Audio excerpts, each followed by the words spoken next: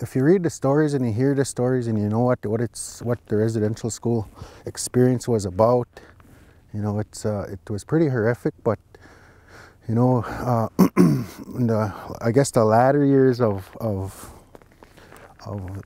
going to school to some of these facilities, I had a pretty positive experience in sports. It got me involved in sports. A lot of, you know, that was one of the things about it. Over here you can probably see an old remnants of an old rink, and that was, you know, every day you'd have, you know, the boys and the girls on this side, they had a rink, on that side outside rink, and those would be full every day. So you know, it did give a lot of kids a lot of you know, good experiences. At the same time, you know, it was you know, some of the experiences that they endured were you know, were something that will come out in you know, their own stories.